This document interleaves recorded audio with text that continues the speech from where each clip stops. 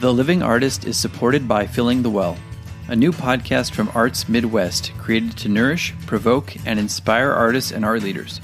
In this 5-part series, hear from the creative changemakers as they share their takes on how to shift power dynamics, avoid burnout, build authentic community, share resources, and advocate for support. With each episode, you'll find links to explore these ideas further and act in your community. Listen wherever you get your podcasts or check out artsmidwest.org/fillingthewell.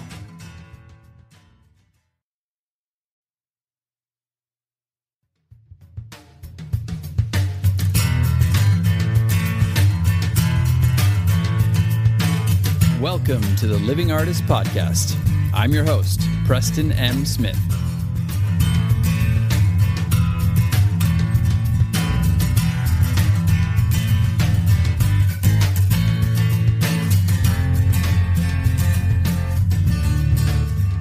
Hey everybody, welcome to the Living Artist Podcast. I'm Preston M. Smith, at PMS Artwork everywhere on internet land and socials. I want to thank you for landing on this podcast. Whether you're a professional artist, just getting started in the art world, a collector of art, or just consider yourself a creative person, this podcast has something for you. I like to think of it as a fun way to rant and talk to other creative people about living the life of an artist, surviving and getting ahead in the art world, and enjoying your life. But most importantly, not waiting until you're dead to make it happen. All right, let's get started. All right. Saturday Night by Bay City Rollers. Give it to me. Here we go.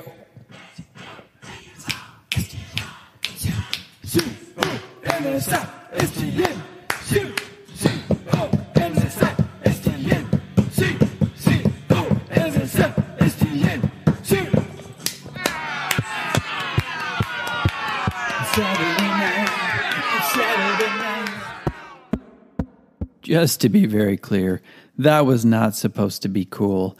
As a matter of fact, that was pretty much the antithesis of cool. But I didn't do it to be cool. I did it for memory retention purposes. Consistency put to music can help with your memory retention. And it just reminds me, that song reminds me of Sorry I Married an Axe Murderer and Mike Myers' Scottish father in that. Heed! Pants! No! We have a piper down. I repeat, a piper is down. If you haven't seen it, just go see it. Or don't. Whatever you want to do.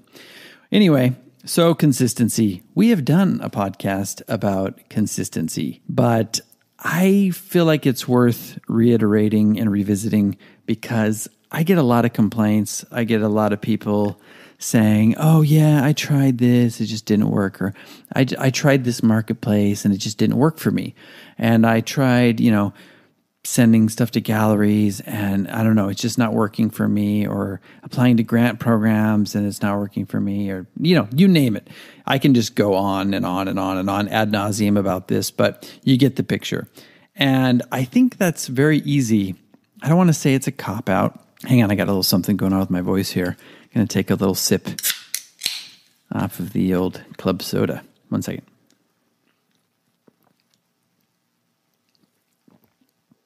That fixed it. Wouldn't that be funny? No, I'm back. I will not do any more shameless self-promotion or promoting other people's products that aren't going to pay me. I'm not going to say that I was drinking Trader Joe's sparkling water. I just wouldn't do that. That's crazy. But anyway, where were we? Back to consistency. Yes. So I've been getting a lot of complaints. Not me personally, but I've just been hearing it. It's been out there in the ether. People have been kind of lamenting their lack of success in a certain area or arena because of, it's just not working. I've tried this and it's not working.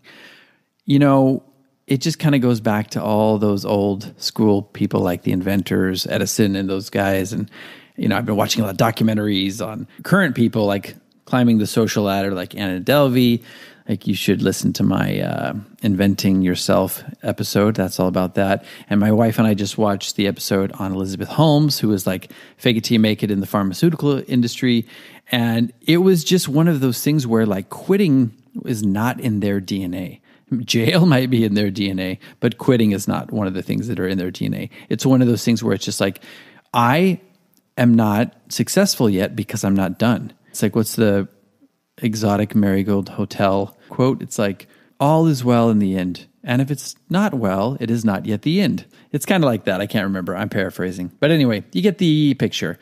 It's one of those things where you just have to keep going until you see results. Now, I'm not saying if something's completely ridiculous or it's harmful or having a negative impact on your self-esteem or your health, then obviously by all means stop doing that.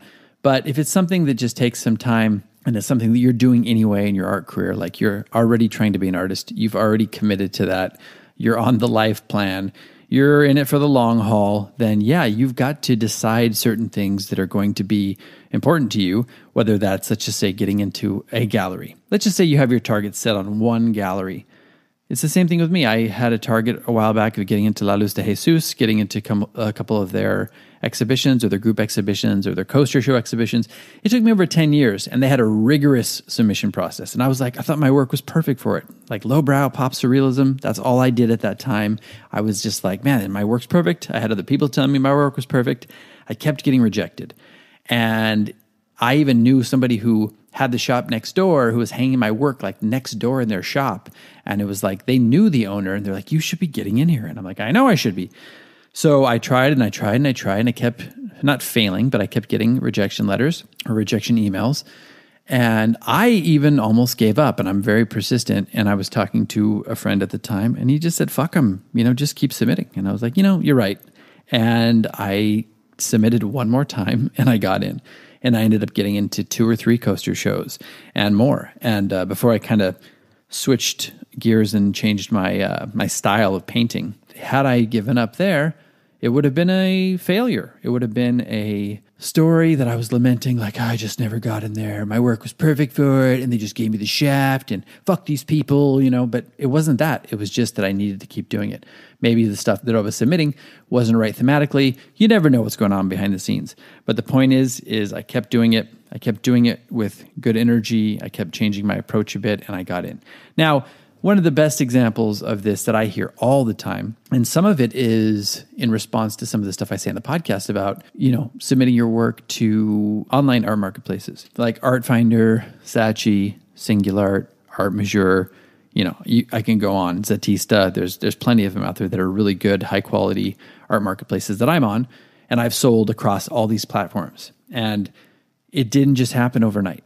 For me, it was one of those things, and I've told this story a long time ago, but it kind of bears repeating. I didn't just start submitting to these. I started with Artfinder. Okay, that was the first one.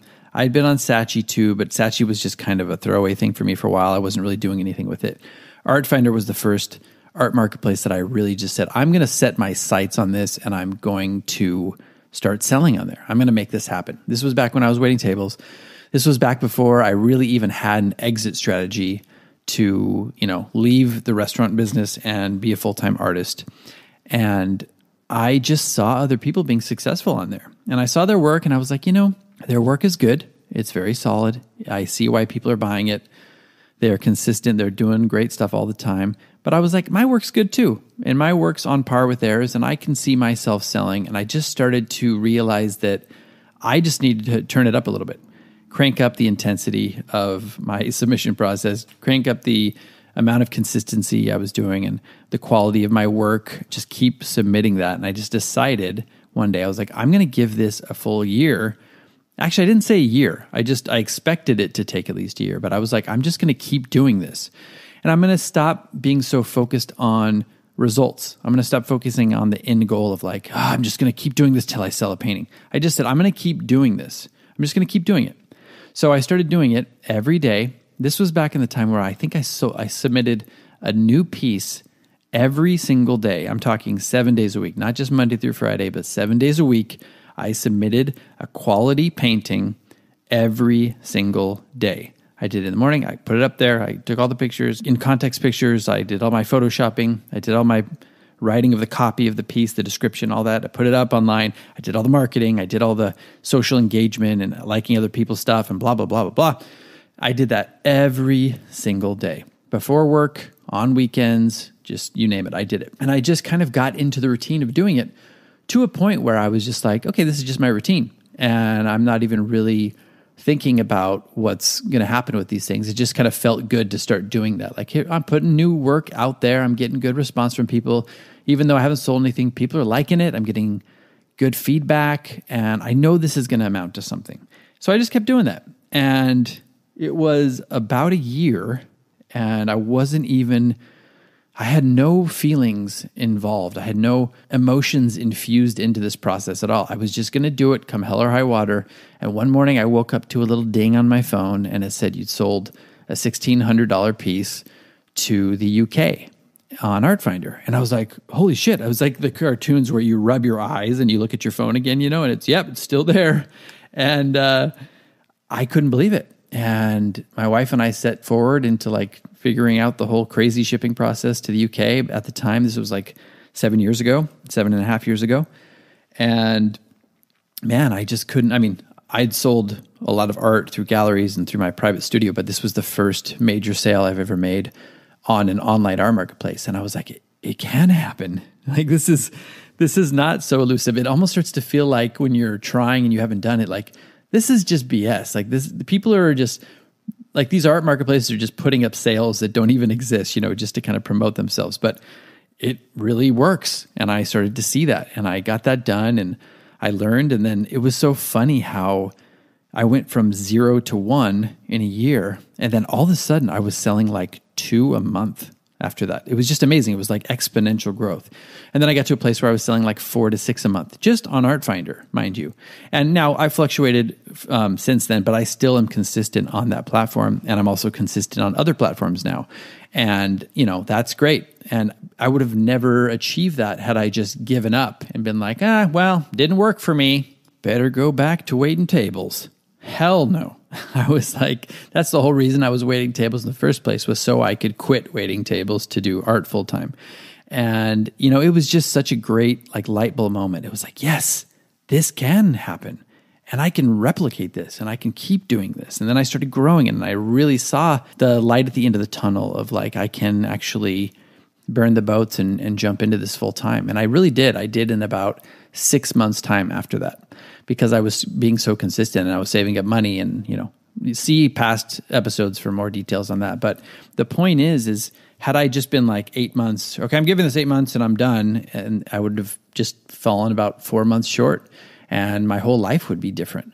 So I'm not saying, look, give it a year. I don't want you to think in those terms. I don't want you to think like, okay, I need to give it 6 months, or I need to give it a year, or I need to give it 3 weeks, whatever you're doing in your mind. I think it's just important to make it a practice. Make this a consistent practice. Obviously, work on the quality of your work. I won't put up something that I don't feel extremely excited about, that I'm not emotionally attached to, that I haven't infused with emotion and, the present moment and stuff that I'm really jazzed about. I won't put anything like that up. I'm not in it just to put something up. But once you get to that level where you have some consistency, and maybe for you that's 3 times a week or 4 times a week, not 7 days a week, that's fine. But the importance is quality and consistency over time, and just doing that. Don't be so hung up on, if nothing happens soon, I'm done.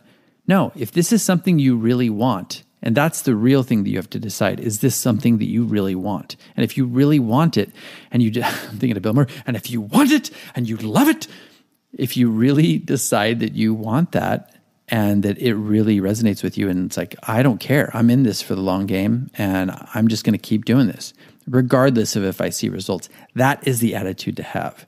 Make it a practice. Make it a habit that feels good no matter what happens. And I guarantee you, over time, at some point, you're going to start selling.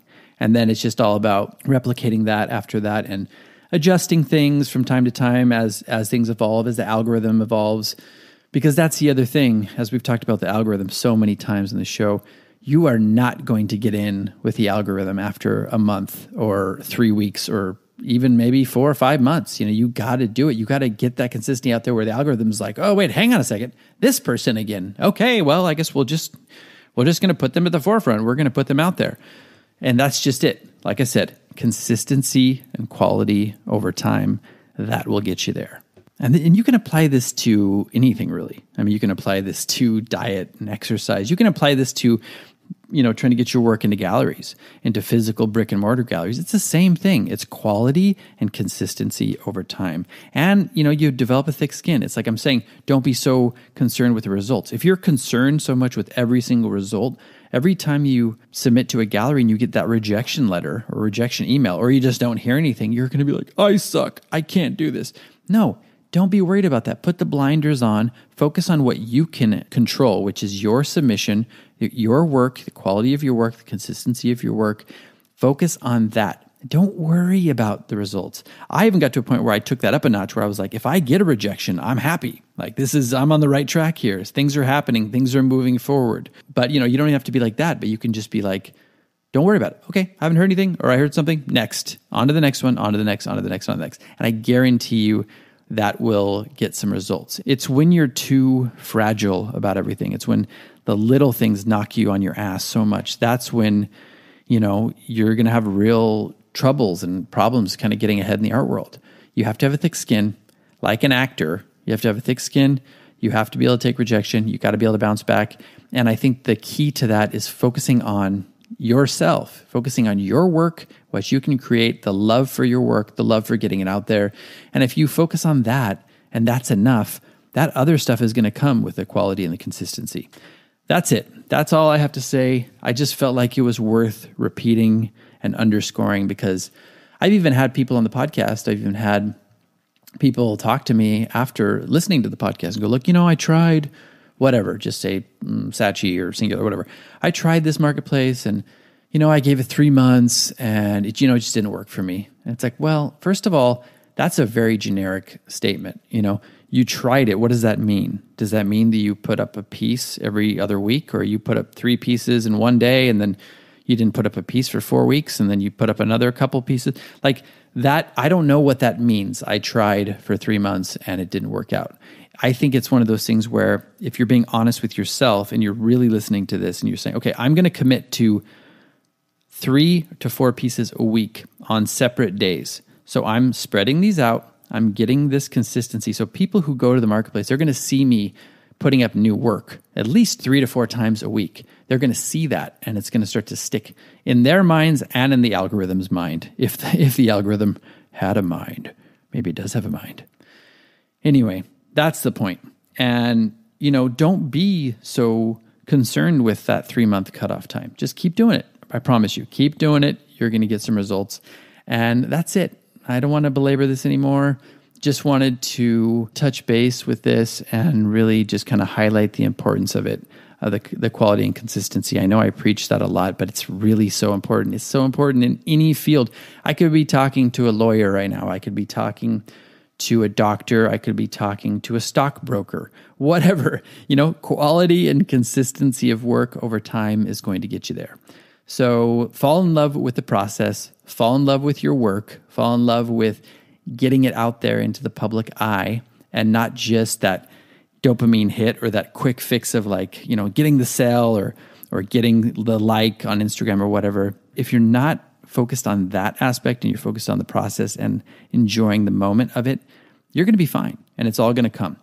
So that's all I got to say. Be good to yourself, be good to others, and I'll see you next time.